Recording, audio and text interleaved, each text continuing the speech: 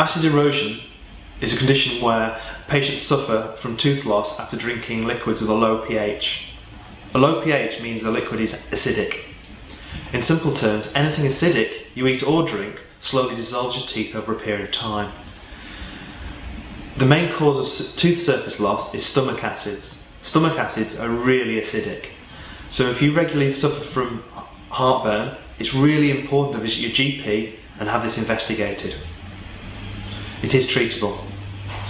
If you are prone to being sick, don't overbrush your teeth after you've been sick, as this increases the effect of the acid erosion. Use a fluoride mouth rinse, as this will reduce the damage caused by the acid.